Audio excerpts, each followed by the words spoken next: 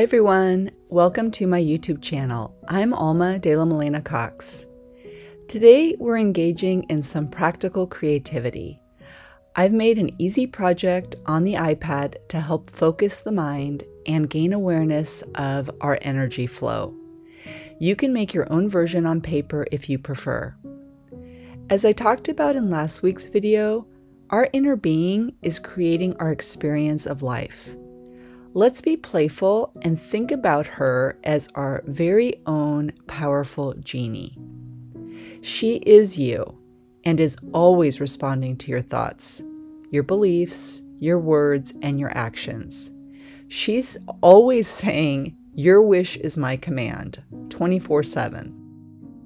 Here I'm using a font that came with the app Procreate as a jumping off point for my own handwriting, and I like to do this as a way to keep my spacing correct, and you'll see that I'll draw some guidelines as well. You are welcome to follow my lead, or you can use whatever fonts that you enjoy. You might even consider downloading from dafont.com. It's a really great site with some fonts. In every moment, your powerful genie is saying a big yes to all of your joys, your fears, your desires, including what you don't want. Not because she's being mean or unfair or doesn't love you. She's just that generous, that abundant, that creative, and like I said, powerful. So you definitely want to align with her. I've created a statement that you can use, and you can print it if you'd like, or write it somewhere to remind you of this alignment. I'll add symbols to empower it even more. With my guidelines in place, now I'm going to drop the opacity and I'm going to handwrite the message myself using a script pen, which is under calligraphy. I have Streamline at about 75%, and that's so that it's just a little bit smoother, but I still have quite a bit of control. And then the pressure I have at 50%. I'd like my upstroke to be a thinner line and my downstroke to be a little bit thicker line. So I'll be using less pressure as I upstroke and more pressure as I downstroke. I'm going to be going very slowly. A lot of patience is required, and my mind is going to get frustrated. You know, there will be moments where it will get impatient. It will not want me to keep redoing my letters. But this is where you exercise the observer in you. This is where you align with your genie, because the genie is just observing and is pure awareness. And so you can be that as well. You don't need to latch on to what the mind is saying and let the mind take you for a ride. You can just let it be, let it chat away, but it doesn't affect you, what you're doing. You're in charge, and you can just gently bring it back and say, "I'm having a great time." And you don't need to let it run with you. You don't need to be identified with what your thoughts are saying.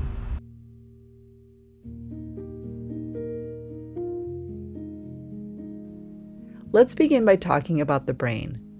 You are not your brain. You may think you are because it too is powerful, but it's more like a computer that your genie is powering. It stores every experience, your feelings and impressions, and is programmed to reuse that information. It's an expert at analyzing, judging, and is highly opinionated, but it's not who you really are. It has a huge hard drive, imagine, that has all kinds of storage. It stores every memory. A first step in leaning in toward your genie is becoming aware that the brain isn't you. We can be loving toward our brain, smile at it, and even laugh at its tendencies. It loves to create images that scare us. It loves to be in the past or the future, but it really resists being present. Why? Because the genie is always in the present moment. It's always observing and right here, right now. It's the brain that wants to take us out of the present moment and take us into the past or into the future. So my brain happens to be super dramatic, and I'm learning to have lots of compassion for its overactive thinking. The me that can do this is the genie. She is pure awareness. She is the observer, like I just said, and her energy goes where I place my attention. The brain's thinking is never personal, although it completely feels this way. It's just programmed based on everything that it knows. So to experience more joys and wishes that come true, we must connect with our inner being more. A first step would be, if you're doing something fun, like making art, and you're relaxed and in the flow, tell your genie, I want more of this. I love how this feels. This is awesome, sitting here drawing. It feels good. When I travel, there is a running inner conversation about what I'm experiencing that goes something like this. Oh my gosh, you are so outdoing yourself. This is really special. Wow, that building is incredible. The details are outstanding. This vista takes my breath away. You are amazing, and I am so grateful to be creating this. I love this. More of this, please. On a walk in my neighborhood yesterday, I had a similar conversation about the new blossoms on the trees. When I do this, I know that it just fills my heart, and my genie will then create more experiences like this. Whatever you get excited about, use it as an opportunity to direct your energy proactively. You could go for a walk on automatic pilot, like I have done for years, where I let the brain tell me what I should be doing, where I let my brain complain about something in the past, or I'm been judging something that is in my environment. I used to do this all the time. And I'm not hard on myself about it. I'm just changing my ways. And because if I were to be hard on my brain and resist it, it's only going to amplify what it's doing. So that's how we strengthen those brain pathways, is by resisting it or feeling bad about it. So none of that really helps. The best thing to do is just smile and just direct your attention in a new way that's positive and uplifting for you. What I love about simple art projects is they are an opportunity to experience that easy flow. The brain is quiet for a while, not threatened by an art technique that might be intimidating, where it has the opportunity to compare itself to other people.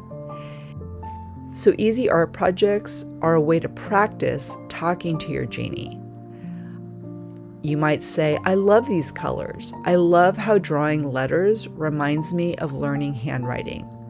I love making the shapes of letters. You get the idea. This statement is a reminder to be present and to lean into your awareness whenever you are doing or saying or creating. It's a gentle reminder that your energy is going out exactly as you're doing, saying, or creating, and your genie is always saying yes. The simple act of appreciating has a ripple effect that extends into all areas of life. That's how powerful your inner being is. And you can have these inner talks about everything, even washing dishes. Gandhi said, "Be the change you want to see in the world." This means that if you want more joy or love or creativity in your experience, you have to embody these qualities more. You are the genie who has the power to do this. I'm so grateful for your attention. Thank you so much for watching, and if you subscribe to my channel, I really appreciate it. If you like this video or any of my other videos, I sure would appreciate a thumbs up. Thank you again, everyone. Happy creating. Have a wonderful week.